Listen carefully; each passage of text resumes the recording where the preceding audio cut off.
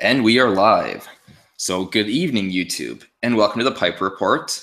I am happy to have Maddodge Productions with me. He's a fellow YouTuber. He has a Twitter feed. Both can be found in the description, so be sure to check him out. So Maddodge, welcome. Thank you very much, sir. Glad to be here. So to start things off, can you tell everyone about your channel, when you started it, why you started it, and what's your end goal? All right, so it's pretty new. I started right after Christmas last year, so like December 26th. And then I didn't really put out any content for a couple of weeks after that because I didn't want to use my cell phone. I saved up and got a PC. So that's when I started it. Why?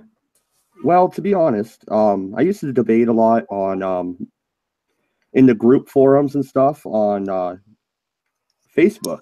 And also I would just post stuff on Facebook. And then I started making my family mad and they started arguing with me. And suddenly I'm getting blocked by my own family members. So I'm like, well, this is toxic. So I didn't deactivate my Facebook, but I have not been on my personal Facebook in 3 months. I'm done with it. Yeah. I now debate with people that want to debate here on YouTube. And we can yell at each other. Sometimes there's some cussing. If you ever watched the Red Eye stream, you would know that. But I don't lose family members. And I actually have made a lot of friends. So it's been really nice. I want to go from here. Yeah, go on. Oh, go ahead, sir. No, go on. Where I would like my channel to go is if it continues to grow, I will do my Red Eye streams and political videos. I also want to do some history. I have some Civil War history stuff in the works with my buddy MC. Nice. I know. No, go on. Oh, and maybe eventually I might start a podcast, but I'm not sure. That's my goal for the next year is maybe having a podcast. And, yeah, I know. Yeah. I know. My channel, I've actually never really debated anyone in a formal setting. I mean, I've had many written debates, but never verbal debates. And I actually challenged this one YouTuber named The Progressive Voice because he is. I mean, I hate to insult people, but his channel is just corporate media. He's a kind of a clown. I challenged him, and he gave me a fake email address. Go figure. But, I think that is actually kind of key here, is that it kind of brings up what you're talking about, how you actually lost some of your family members because you were debating all the time. And I think in this day and age, with so much political hostility, I think it's important to actually have a debate and have an argument with somebody and an actual discussion, or else we're just going to continue to grow apart like we are now. Yeah, absolutely. And the main thing that really made my family members mad is even though I'm libertarian, I am pro-life. And that means I'm pro-life when it comes to the death penalty, and I'm pro-life when it comes to abortion. And the abortion issue is what they blocked me over. So I figured I might as well just have the hard debates over here on YouTube.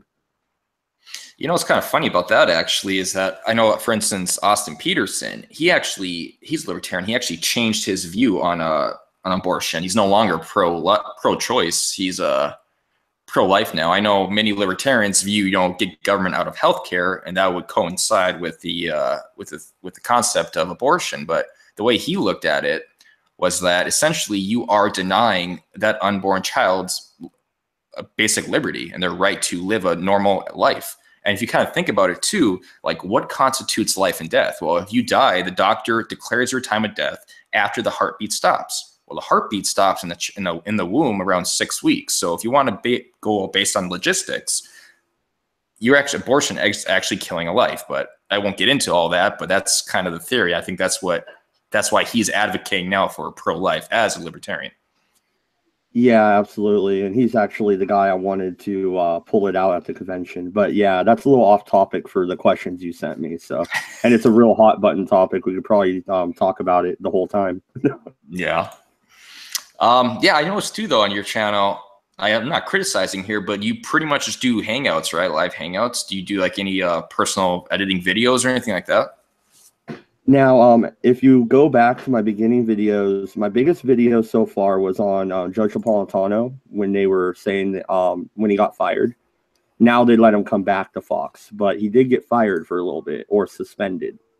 Okay. And that's my biggest video, and that was edited. That was edited with Camtasia 9, and I fell in love with it. Now, that program is $300, and I have 6 Jeez. kids. So I haven't been able to buy that program again. In the chat is Coffee with Comment. He told me about a free program, Active Presenter. I'm going to be messing with that, and I think I have a Rand Paul video coming out in the next day or two. Yeah, nice. I know I started with. So I'm trying to get back at it. I know I started with Filmora, and that one was good for like a newbie. You can kind of understand the basic concept of video editing. But now I use Cyberlink Power Director, and I like it a lot. It's nice, but I wouldn't mind upgrading to something that's more professional. I heard, I don't know, I kind of heard hit or miss about not Windows Movie Maker, but I think Adobe, something with Adobe.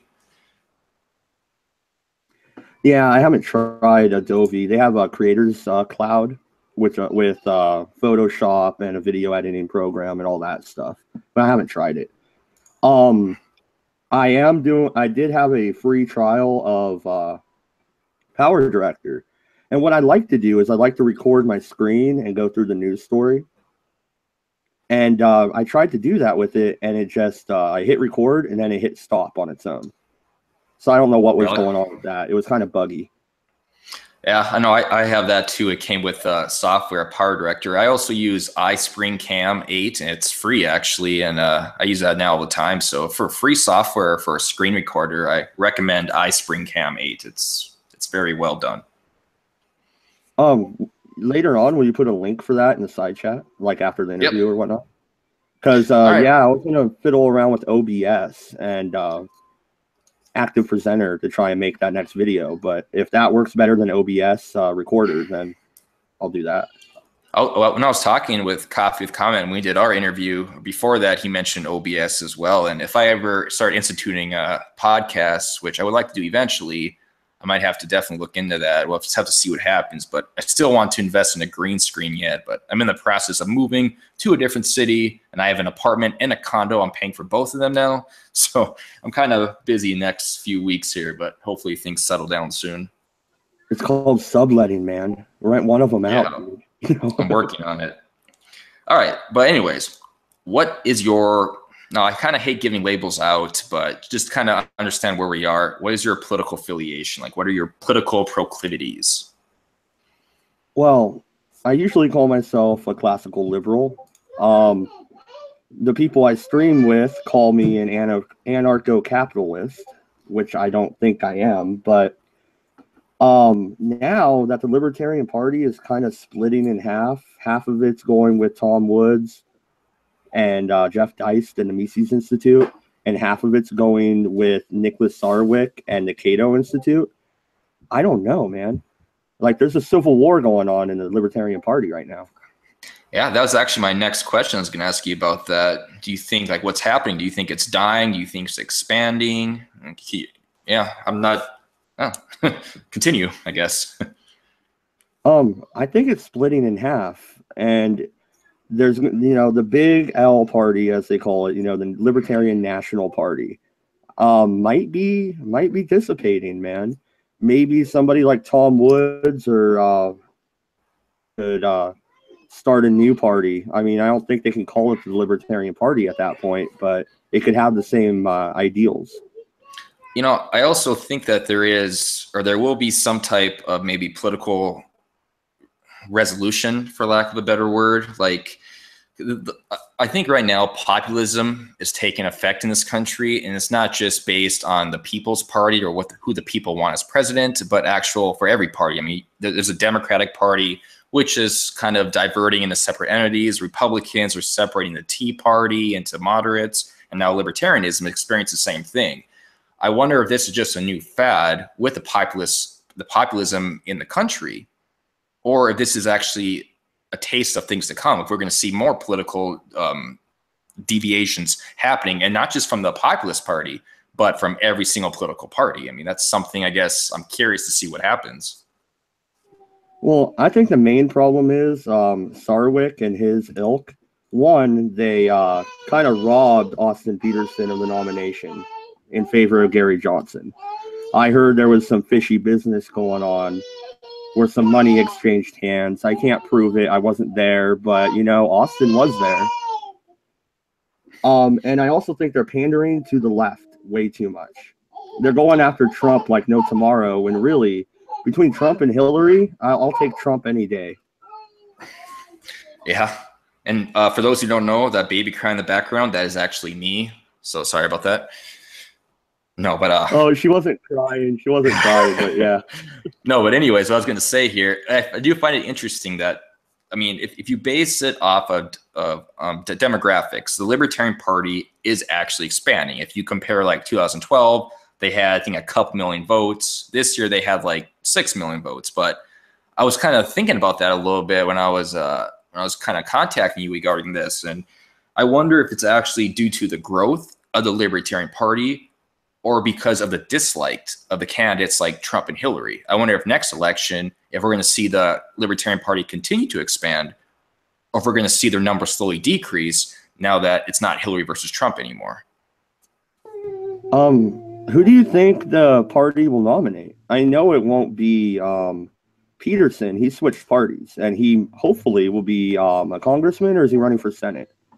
Senate. I hope he beats Claire McCaskill. He has to get the Republican nomination first, but if he can vote against or debate Claire McCaskill, he will destroy her. I was actually going to do a video on her. Like, she's the 22nd richest person in Congress, yet she thinks like private, normal citizens, average citizens should have their own private jet. It's like she has no idea about the livelihoods and what people, average person, is experiencing on a day-to-day basis. So I think Austin Peterson would be a great challenger to her. I really hope he does actually make it. You know, I would one-up her and say I think every private citizen should have a tank. Actually, that kind of brings me up to a different topic that is kind of random here, but what do you think about Trump removing, I think Obama did an executive order where he basically limited what the military could sell the police in terms of weapons. And I think Trump actually altered that. I think now the military could sell like tanks to the police force. Do you agree with that concept, that we should sell weapons, those types of weapons, to our police? No, I don't. Our citizens, yeah. And if you go out like that dude, okay, I know somebody in the chat, probably Coffee or Redbeard, are like, remember freaking LA or wherever the hell it was, that guy with the tank running over cars and he got stuck on the medium? Remember that like 15 years ago? No, but go on. Look it up, man. Like, it happened. Somebody stole a tank from the National Guard and they went on a rampage with it. And if just a normal guy has military equipment, what's going to happen is if the military decides, you know what, we're going to initiate martial law because, here's an example, Virgin Islands. They went door to door 3 days ago, confiscating weapons. That is a United States territory. They are covered under the United States Constitution. If they had enough weapons to tell the National Guard to go F themselves, then it would not have happened, would it? Yeah. That's actually kind of my thought as well. I kind of refer back to Thomas Jefferson. Liberty is when the government fears the people. I forgot the other part of the quote. I can't remember it, but yeah, basically it should be the government that fears the people. That is a true liberal free society, is when the government fears the people. And that is why the Second Amendment is so important. And that's why I don't want any type of gun regulations at all. People think that, I'm kind of going on a little tangent here, just go with me. People think that, gun restrictions will actually prevent crime. But the statistics show that 98.6% of mass shootings happen in gun-free zones.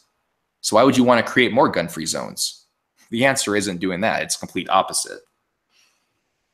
Yeah, absolutely. And Redbeard in the chat, hey man, I agree with you. If you open up sales from military surplus to everybody, including police departments, I'm okay with that. Yeah, I will agree with you there. And Captain Coldpile says, tyranny is when that's what it is. Tyranny is when the people fear the government. liberties when the government fears the people.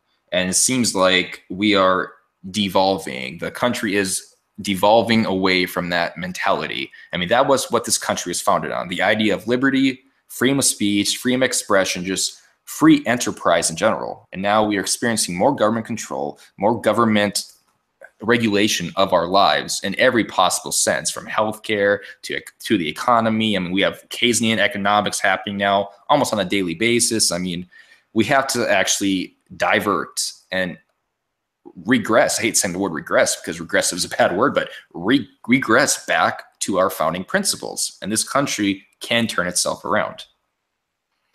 Yeah, that's why I don't consider myself an ANCAP. I don't want to burn the system down and create a new libertarian utopia. I want to go back to the Constitution, and then we can argue from there if we should go back to the Articles of Confederation, which I would probably argue for. But we can't have that argument until we're back to the Constitution. So let's take it one step at a time, guys. I think that's why a convention of states may have to kick it in the gear and get going. I think we have 12 states so far. We need 38 for them to actually create their own amendment to the Constitution. Yeah, but that's kind of scary. They went in not to change the Articles of Confederation.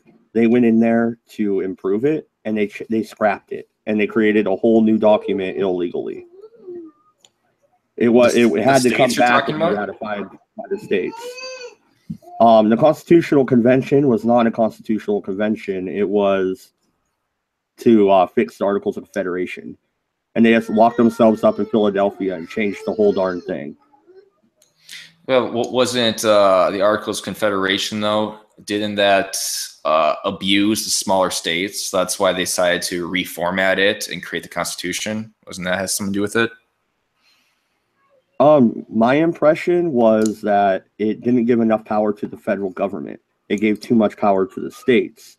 So no state was paying the war debt off or paying their taxes up to the federal government. They were keeping it all localized. Go on. I might have to look into it again too. But that was my understanding when I read about it. No, you're probably right. I was just thinking, if I remember correctly, that it basically the smaller states were getting screwed. So then there was the Missouri Compromise, I think it was called, which basically was a catalyst for the Constitution.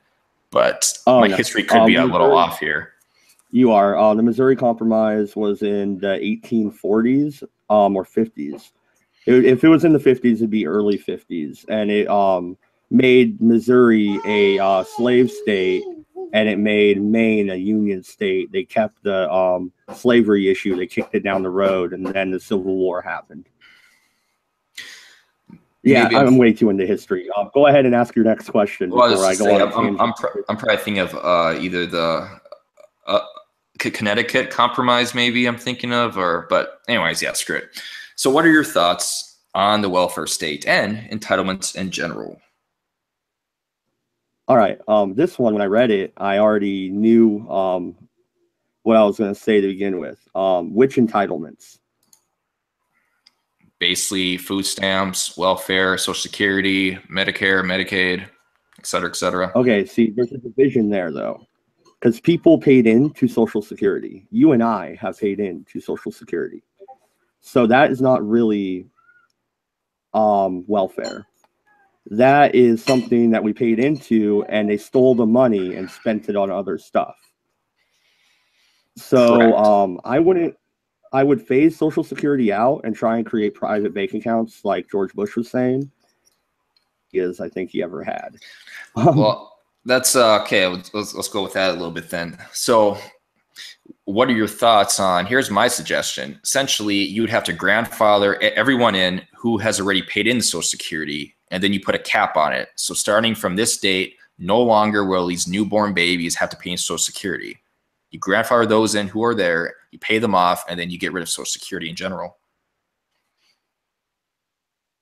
I can get behind that. I don't know if Congress or the Senate would, but I can agree with you with that. When it comes to welfare, go ahead. If you're going to expand upon that, go for it. I was going to say, in theory, that would make the most sense because I hate to say it, but Social Security is dying. There's no way we can properly sustain it.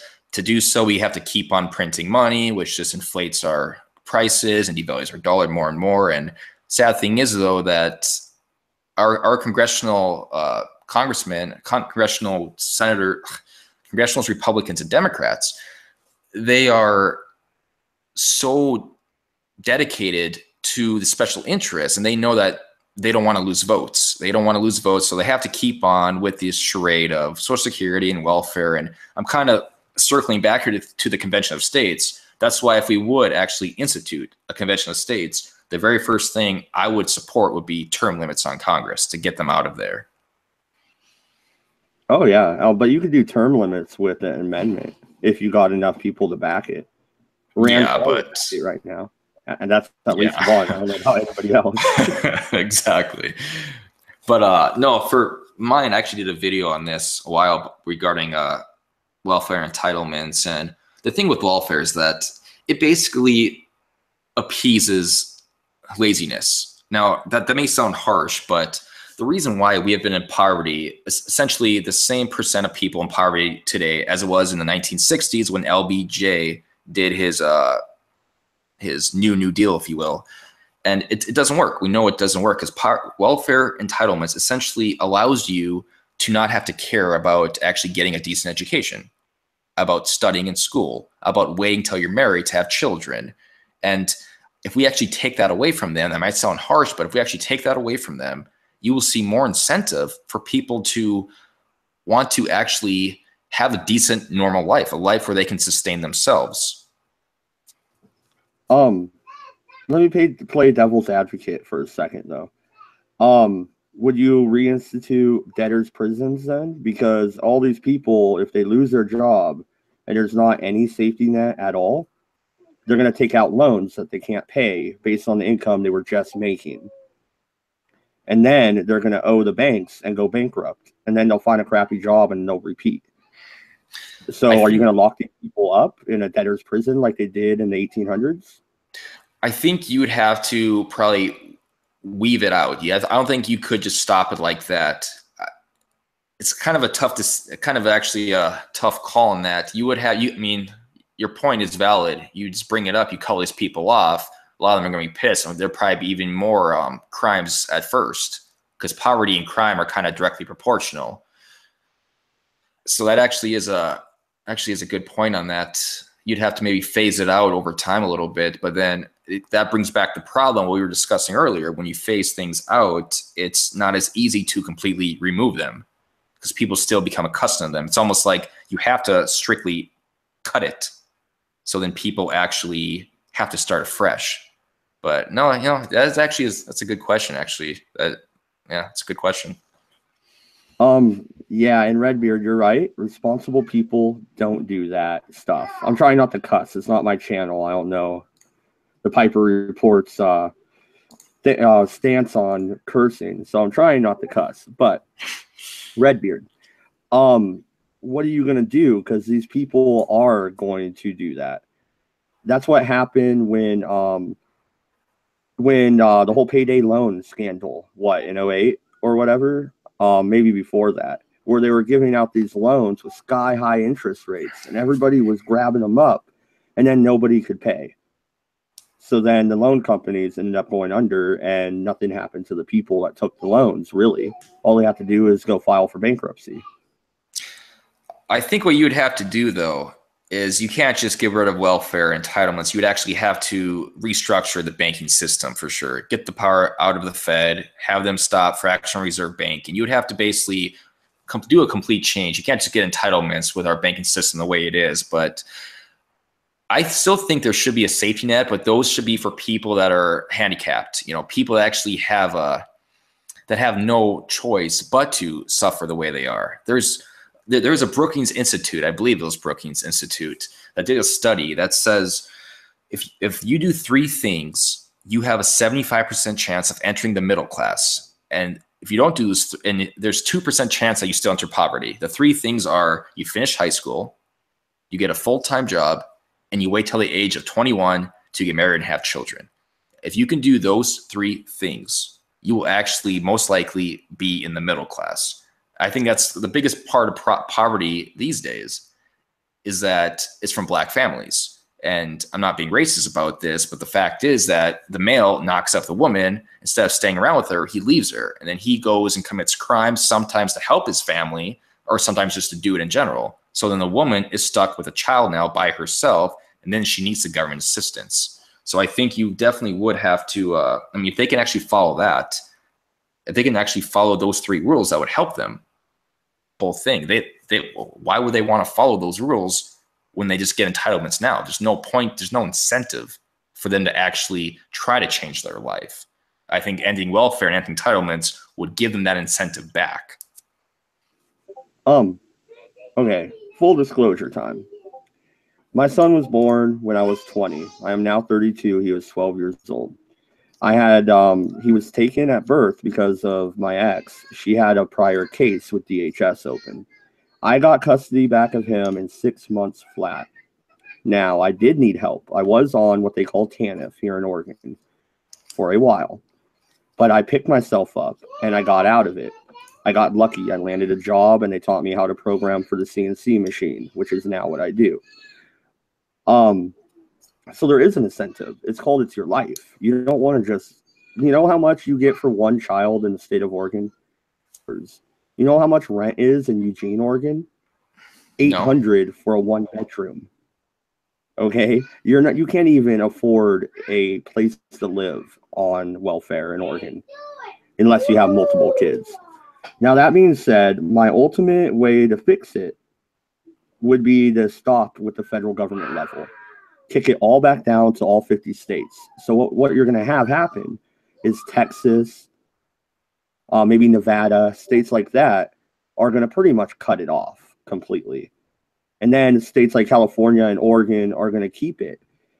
And then it's going to balance out because the states that keep it and they keep raising it up, they're like, whatever, you don't have to work. Here's $2,000 a month. And then they're going to have to fix it. So the easiest way to make entitlements go away would be to stop it at the federal level. No more federal tax dollars. The problem with that, though, is that entitlements already in welfare are unsustainable in terms of funding. So the state level, they're not going to be able to afford it themselves through their state taxes. They're going to have to borrow money from the federal government, aka the Federal Reserve. So until we can actually regulate the Federal Reserve or change the banking system, those states will still be able to receive the money to fund these programs. So I think that's kind of the big problem with that too. I mean, I'm a states person. I am for the 12th Amendment. I believe the states should have more power. I believe in federalism.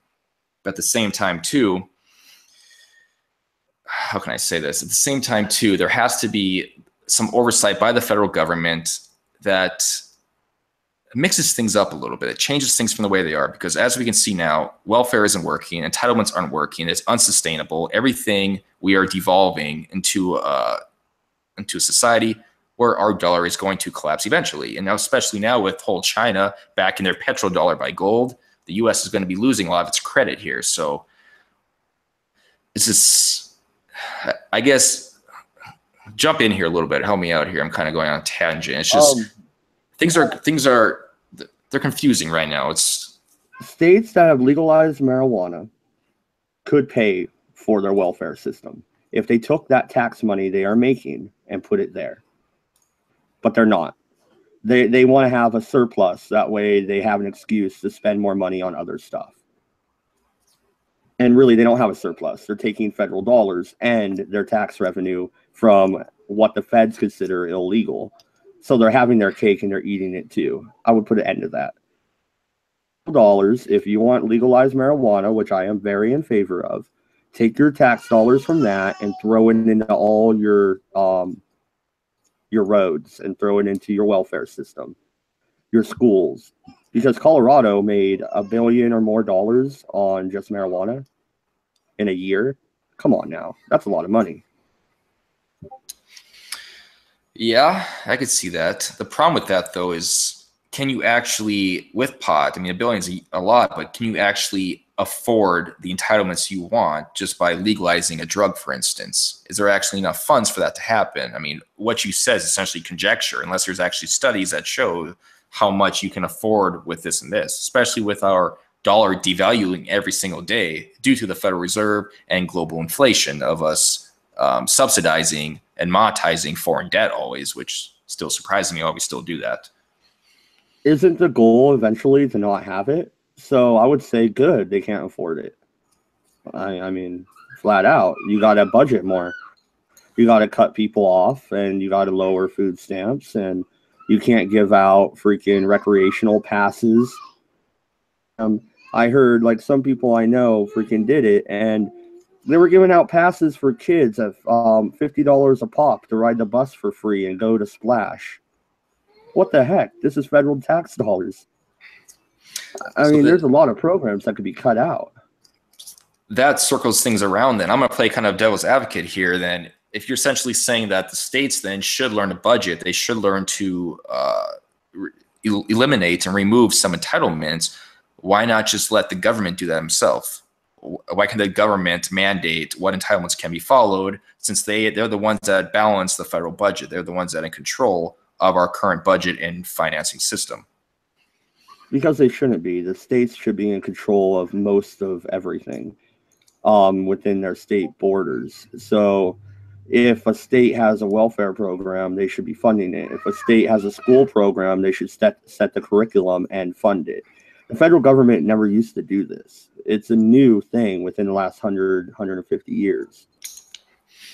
That actually, I think that's kind of the problem too these days, is that people now depend on the federal government to do just that, to oversee the states, oversee these welfare programs, oversees these funds from the government, just going for useless, I guess you could say, spending bills and departments that really don't need the money. So I guess my response to your comment there is that I agree with that. I agree with states' rights, but a lot of people now, they look at the federal government as essentially their big brother to help them out in their times of desperation. How do you change their opinion about the federal government, that the federal government should stay back and the state should take over, and they should use their chosen representatives to create their own, I guess you could say, targeted entitlements, or create your own budgets and your own policy proposals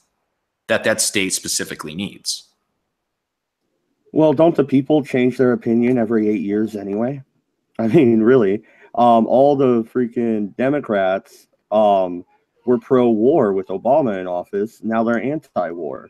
Yeah. So, I mean, yeah, society changes. Like, I saw a meme one time. It was like some people coming out from underneath a bunch of rocks or out of a cave. And it's like, oh, this is where the anti-war liberals have been for 8 years. Like, they're back. You know, before I change topics here, I was going to say to you, I did a video in the past. You know, I find it funny how progressives and those on the left now, they all of a sudden love the idea of federalism now, you know, to give states rights back. Before, during Obama, they didn't care. They let Obama do whatever he want using his phone and his pen. But now all of a sudden that Trump's in office, oh no, we have to stop. We have to give states their rights back. 12th Amendment, haha.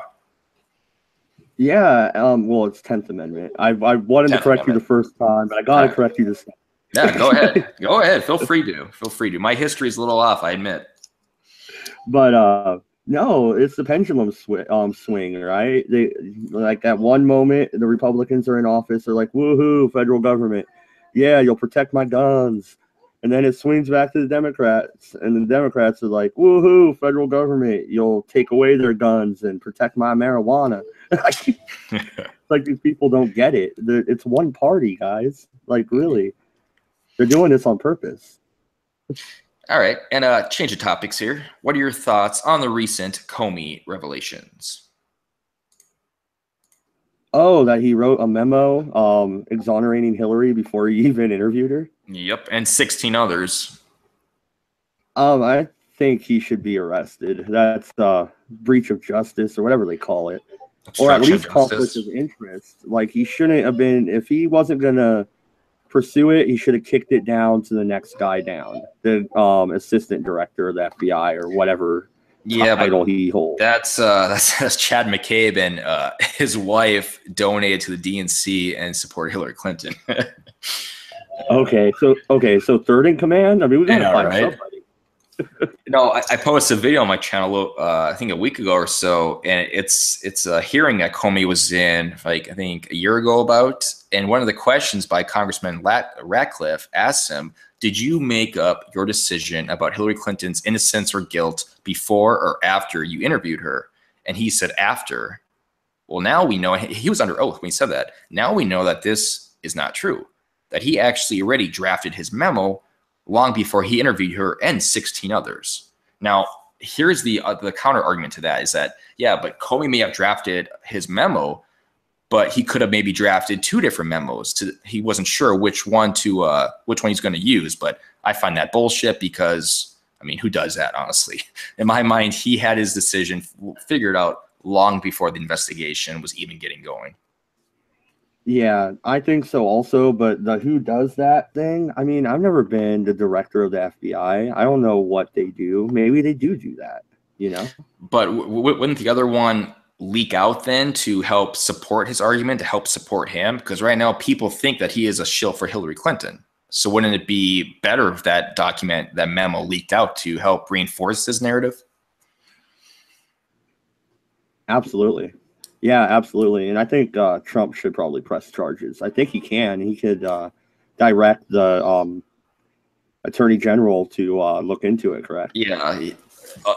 Sessions could look into it, but Trump can't make them press charges. But one thing I think is also important to note here, too, is that Comey's connections with the Clintons have been going on for a while here. First off, he was the one that investigated I think Partingate with Bill Clinton. Eventually, he found it not guilty. His brother is Peter. His brother works for DLA Piper, which was the law firm that worked with the Clinton Foundation. Comey himself used to work for Lockheed Martin, which was a subsidiary of the Clinton Global Initiative. So it's hard for me to actually view him as an impartial director, an investigator, because just his past background, I think there's just too many ties with the Clintons for him to actually do an honest investigation that has integrity. Yeah, absolutely. I agree. And I'm just curious. I wonder if Glenn Beck did one of those chalkboard diagrams about this. Probably. You know, but it just kind of brings me up. This, you kind of mentioned this earlier too, and I'm kind of curious on your thoughts. Why don't you think, I guess people in the chat too, maybe you can answer this as well. Why don't you think Trump is directing his DOJ to investigate Comey, to investigate Hillary Clinton, all these emails? It seems like after the election, he basically completely just ignored Hillary Clinton and her alleged transgressions. Why did he all of a sudden change? Like, why doesn't he want to prosecute her anymore? Okay. Coffee with Comment and Red Beard. You're probably going to attack me in Discord after this interview, but here's my thoughts, Piper. I think it's because he's been friends with them all along, and he has been. There's pictures with them together. He donated to their foundation. He was a Democrat for 30 plus years. Yes, people can change their mind, but I've been a libertarian for about 10 years, and I don't see me changing my mind anytime soon. And that's 30 years he was a Democrat in New York, of all places. New flippin' York. All right. That's the center for, you know, backroom deals, handing off money, and I don't know, corruption. It's either New York or Chicago that's number one in corruption in government. I don't think he ever intended on doing anything to her. I don't think he really intended on winning. I think it kind of happened. Did you see the look on his face when he won? That didn't look like a guy that just won the race for president. That was actually a pretty good look. A guy that signed his death. No, I don't know. That was a pretty good look. So you think then it has to do with his ties with friendship with the Clintons, or do you think there's another theory that he basically doesn't want an investigation into Hillary because it could possibly lead to some of his alleged illicit activities as well? I don't think he did anything wrong leading up to running for president. I don't think he's that stupid. His son and his son-in-law, maybe. But I don't think he's that dumb. But look back 15 years from, look 15 years back. Yeah, I'm sure there's something. I'm sure he bribed somebody to build a casino in city. You know what I mean? See, there's a theory too. I'm going to say this again. This is just conjecture. There's no actually proof of this, but there's a theory too that he met with Bill Clinton before the election. I think that can actually be proven. I think he did in fact meet with Bill Clinton, and the theory is that they basically worked out some type of deal together that Donald Trump. Now this kind of goes on the conspiracy end, but Donald Trump is going to essentially destroy the Republican Party, so then Hillary Clinton will win, and the Democrats would fix their how they're down 1,000 elected seats since 2010. Do you have any credence towards that?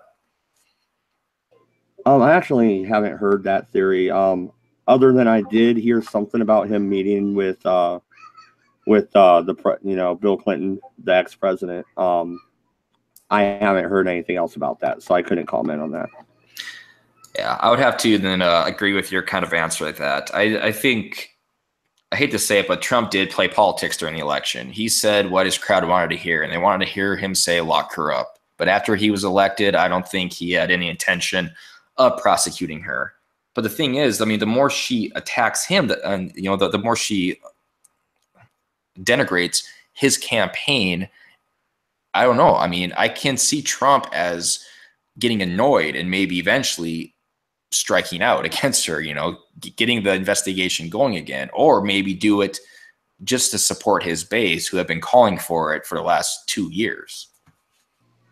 Yeah, politically, it would probably be the right move to make. At this point, his back's against the wall. He has North Korea on one hand, Russia on the other, and the fake news just attacking him. So he's got to do something. He's got to pull a rabbit out of his hat. Unless these hurricanes are his rabbit, he didn't plan on them, okay? He didn't make them happen. But if he goes there and he shows solidarity with American people and he helps them rebuild, spending billions of dollars, but we'll leave that alone, it will help him politically, and it will get some of the cheap shots that are coming in to back off. Let's be honest about something. The hurricanes were caused by climate change and global warming. 100% guaranteed. Sorry, are we really going there? No. Oh God. Okay. Okay. I heard that, like, oh my God, like, who is this new Al Gore saying this crap? Seriously? Oh, okay, good. I was like, some libertarians really they really do fall in there and believe that, and I was like, no, not you. You joined the dark side. Yeah. And I saw Trump down in down in Houston during Harvey.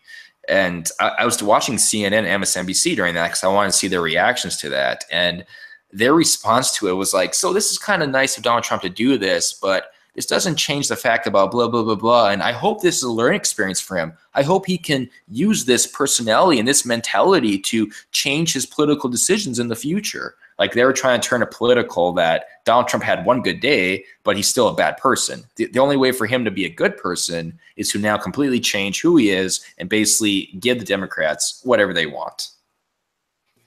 Yeah, that's not going to happen. I see Trump as a modern day Andrew Jackson. Maybe if he kills the bank, that is.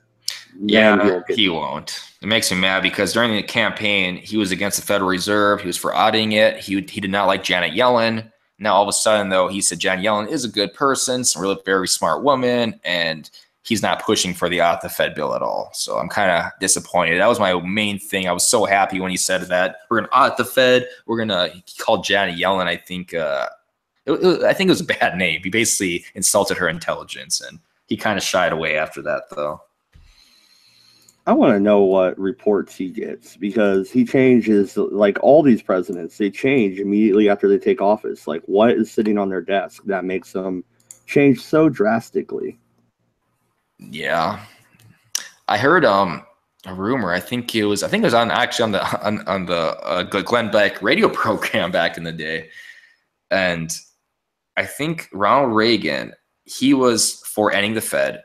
Now, again, this is what I heard. I don't know if it's true or not. He was for ending the Fed, or at least cracking down on their power. And then while he's in office, his second year in office, I think it was, a couple people from the bank visited him. And after they talked with him, he completely changed his decision about the Federal Reserve. I wonder if that's true or not. And if so, I mean, I think it just further illustrates the type of power that they actually have in this political circus that we have. Yeah, and there is a deep state. That is the Oh, fact. yeah. So whatever they show the incoming president must really have an effect. I mean, is it like, hey, the Secret Service actually works for us, do what we want, or you'll go out like JFK? I mean, what is it? I'm going to kill your freaking grandchildren and eat them? I mean, what do they tell these guys? That's actually a good prelude to our next topic here. What do you think Trump should do about North Korea? This is a hard one. My initial response was, I did a stream about it, was we should just withdraw. But we can't. We can't do that. We can't let these guys have nuclear weapons and keep throwing them over Japan. See, that's where they violated the non-aggression principle. They threw a missile through Japanese airspace, and it splashed down about 50 miles off their coastline. So now my current stance is no American boots on the ground, but we use American air support and naval bombardment, and we let South Korea and Japan wipe them out. And we hope to God China does not get involved. Because if they do, we better have Russia on our side or hell's to pay. That decision, though, would lead to the deaths of about 6 million South Koreans in a matter of minutes, unless they could somehow completely eradicate every North Korean missile site, every North Korean basically army sergeant, and every kind of, defense they have. There's no really way to completely dismantle the missile systems they have in North Korea. I mean, they're going to respond with a nuke, and their closest neighbor is going to be South Korea. You're going to kill 6 million people at least. So how do you justify that then?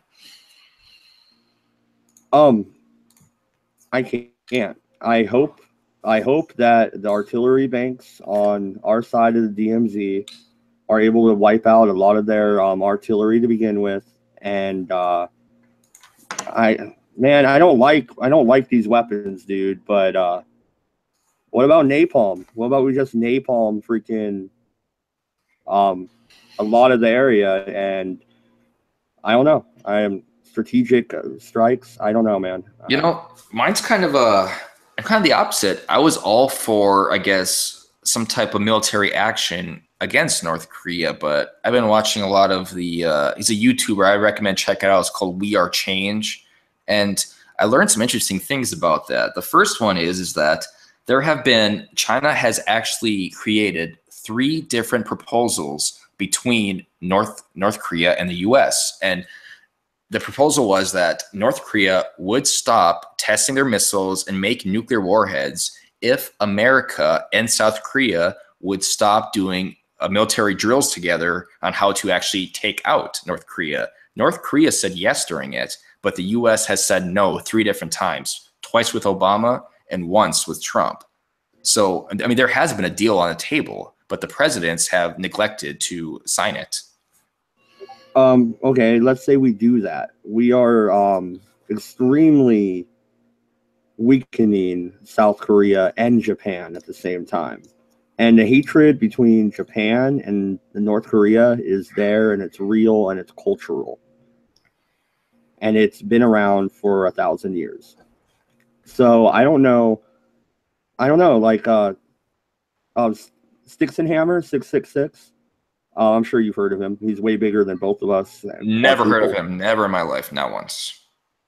Oh, okay. Well, I'm joking. Okay, go on. He's a libertarian as well, or at least claims to be. He says that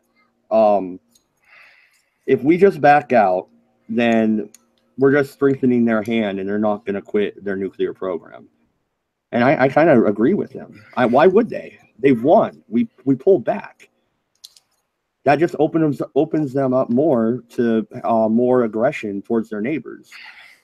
See, but does it not? Here's the problem with that, though, too, is that the libertarian philosophy regarding this, and I heard actually on the Ron Paul Liberty Report, is that as soon as a major country, gives up their nuclear warheads, their government is always toppled over from the US. There's always some type of intervention where we take over. So the fact that North Korea is actually producing these missiles and these nuclear warheads are more in their defense as opposed to proactive aggression. That it's unlikely that they are going to use their nuclear weapons and their warheads to bomb other countries. They have them so we don't bomb them. Yeah, man, I don't know. And Holly in the chat said that China should handle them. China has not proven to me that they want to handle them. It looks to me like they're their pit bull that they let off the leash in the last year. They're like, screw it, go start some stuff, and we'll help you out after the bombs start falling. Well, I'm not sure. That's what it looks like to me. I don't know. I'm not sure I agree with that, because that goes back to China did broker a deal between them 3 different times. It was the U.S. that neglected it. I mean, China did actually broker a deal. So I think I don't think. Go on. I didn't mean to cut you off. I'm sorry. No, go on. Doesn't that deal really benefit them? It leaves a void that they can fill. They are the strongest. The border Russia has right there is pretty small and minimal. China is a major power in the area. So that helps them to have naval groups no longer training there to take out our missile defense that we have given South Korea and Japan, and to leave the area. Well, I could be wrong. Would that benefit them? I would agree to that deal if I was China too. I mean, I could be wrong. I have to double check it, but I think the deal that was brokered wasn't it. I mean, it's still allowed for like South Korea and Japan to still have their naval bases and be able to do their own training programs. It would just, the U.S. would not be involved with South Korea when they do their dual military exercises. Okay. I will agree with that deal on one condition. We make Japan and South Korea nuclear. Then they can defend themselves and we leave. See, and that's exactly the point here about North Korea. How do we know that North Korea isn't doing that? They're making nuclear weapons so they can defend themselves. Well, I just said I'll agree. But we make South Korea and Japan nuclear to defend themselves. North Korea gets to do what they want, I guess, and our whole Asian pivot is for naught. Yeah. It was Asian pivot strategy.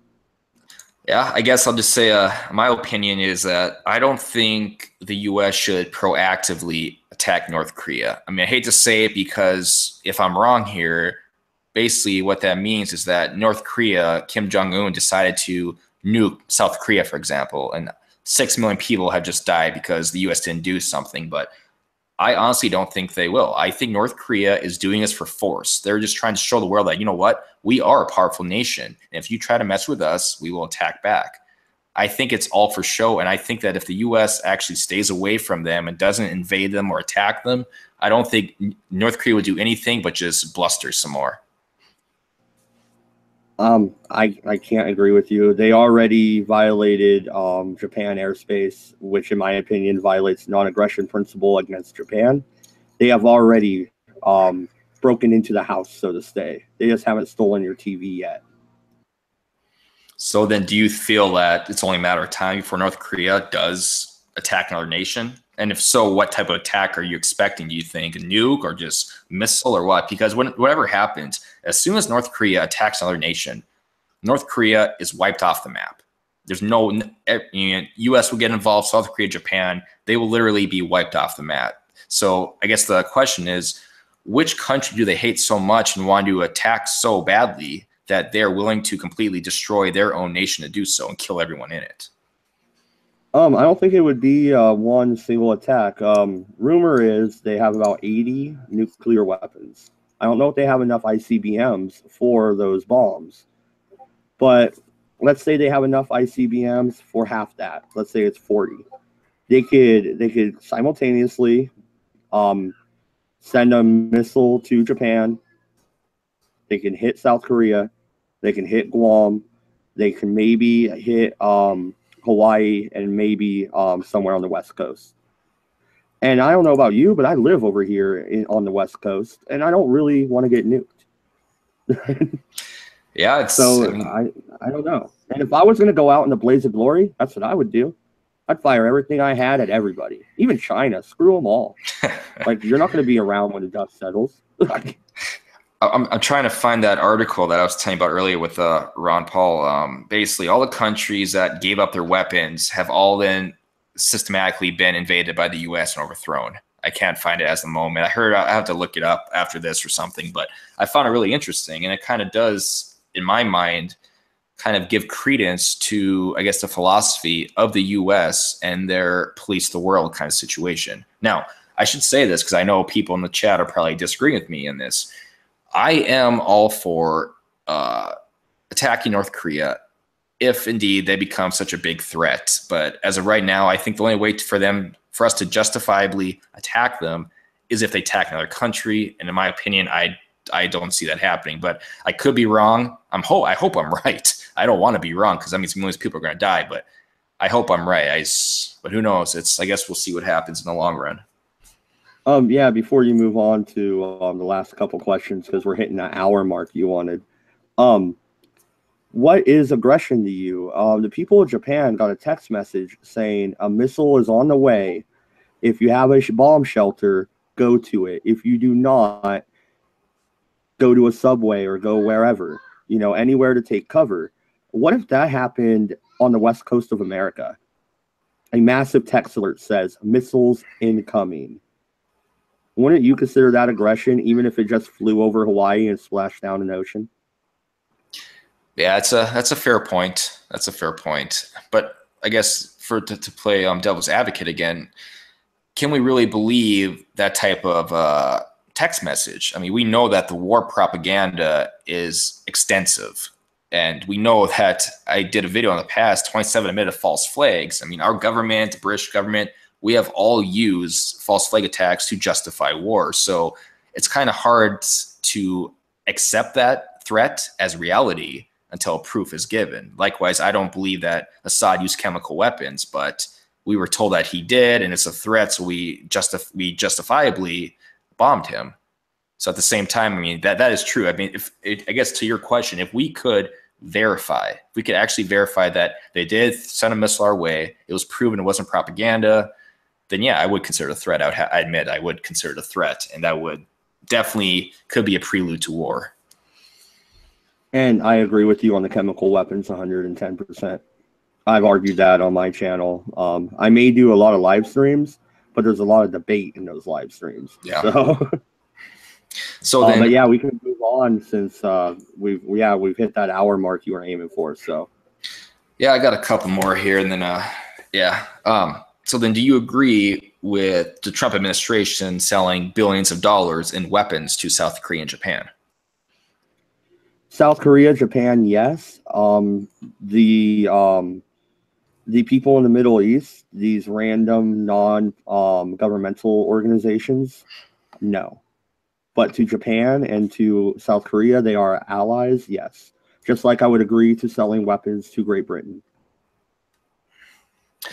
I forgot where I heard this from, but I'm thinking the same thing here, that it's almost like this is just propaganda to try to get more support for the war that will happen with North Korea eventually. I mean, basically, we're giving them more. It's almost like during Iraq, when we went to Iraq, we heard I forgot his name, but he went to the UN. He was a black dude, the Secretary of Defense, I think, Colin Powell. Paul went to the UN, and for like 2 hours, he talked about how we knew 100% that the Iraq had weapons of mass destruction, and during that time, all the media, left wing and right wing, were supporting military intervention, all this stuff, and it led to war. And if things now, when I see on the TV now, the left wing media and the right wing media are both basically proponents of war with North Korea. It's almost kind of like deja vu in a way, and a taste of things to come. It's almost like we are building the foundation and the reinforcement to justifiably attack North Korea. Would you agree with that? Yeah. I do see the build up, and it is deja vu all over again. But I just saw right before this interview on Twitter, we may have a savior, man. Jesus. And he goes by the name of Dennis Rodman. He wants yeah, yeah. He wants to go to North Korea and calm the tensions. In other words, he wants to go play basketball with Kim Jong Un. I say we send him and then we nuke him. How about that? I'm gonna kick you off my stream now. No, I'm kidding. All right. He's like, Americans love Dennis Rodman, and we're like, okay, Dennis, go ahead, and then we just attack. Who else was over there? I think there's one more. Oh, no, I was gonna say Seagal, but Seagal's in Russia. Steven Seagal. Him and Putin are great buddies now. Are you serious? The guy with the whole wasn't he in Rocky, right? No, that's Stallone. That's Stallone. Yeah, sorry. I was reading about Steven Seagal, and what he would do actually on set, he would go up and like kick people in the nuts just randomly. Like he would spit on them randomly. I guess he's a real prick to work with as an actor. So it's probably a good thing he's in Russia. I never liked his movies. He did do Cliffhanger and stuff like that. No, he didn't. No, that was Stallone. That was Stallone. That's what I really hate. That's why he keeps popping in my head. Seagal. What movie did he do? He was like kind of like a Chuck Norris in a way. He had like action movies, but they were smaller action movies. All right. Yeah, it doesn't even matter. Next question. Hold on, I'm kind of curious now what movies he did. I'm looking it up. There was one in 1994, On Deadly Ground. I think that was his most famous one, probably. Above the Law, Under Siege. Yeah. Under Siege was good. I remember that one. Alrighty, well, I guess the last question here, which is kind of ironic because Anna finally decided to join me for once, but she comes at the very end of the interview, so she's going to miss all the good stuff. What are your thoughts on Google's further crackdown of opposing viewpoints? I hate it. I really do. Ron Paul got demonetized, man. Forget about my channel. We cuss and stuff. But Ron Paul? The dude was a congressman. Are you kidding me? Yeah. I saw that Dave Rubin, his channel about him going off the grid, like for like a month, also got demonetized. And there's one video I saw too where it was from Styx. Styx did a video basically where a guy who does reviews on food, no less, was completely demonetized doing reviews on food. It's like, what is the structure? What is the reasons, or who gets demonetized? How do you decide who gets demonetized? What is the content that has to be transgression in essence? No, and you want to know what's really weird is I don't even think YouTube knows. So check it out. I looked on my channel one day and all of my videos were yellow. Literally all of them. And I was like, well, crap. Okay, my Judge Napolitano video is my best video. It has over 11,000 views. I put that in for review. Went back the next day. Everything is green again other than my Judge Napolitano video. I'm like, what? What are you guys doing? Complete opposite. Yeah, it's really funny and I guess sad about it, all of it too, is that the Young Turks, they seem to just be free from all this harassment and all this suppression. They can do whatever they want and they can get away with everything. I mean, I'm not even a Young Turk subscriber yet. Every time I go to a channel, either like Zuan Politicon's channel or Texan's channel, things like that, on the right, it always says, you may like, and it has a Young Turks, Young Turks, Young Turks. It's like, no, I don't like the freaking Young Turks. I don't want to listen to the Young Turks. Who the hell wants to listen to the Young Turks, honestly? I'll be honest, 4 years ago, I did watch their videos. Now I watch them to tear them apart, maybe. I haven't done a Young Turks video yet, but that would be why I would watch it. Be careful with the trolls if you do one of their videos. They come out of the woodwork. Well, they'll give me views as long as they don't flag me at a high heaven. Don't give them any ideas. Actually, I should delete that from this video. No, I'm kidding. But all right. I guess that is basically what I have here. Thank you for coming on again, for those in the chat and for those who watch this in the future. Once again, I'm with Maddodge Productions. Link is in the description. His Twitter handle is the Mad Libertarian. Again, link in the description. So thank you for coming on. It was a good talk. Yeah, thank you. Anytime, man. And if you ever stay up late at night and want to join the Red Eye stream, dude, you're always welcome. Sounds good. Until next time.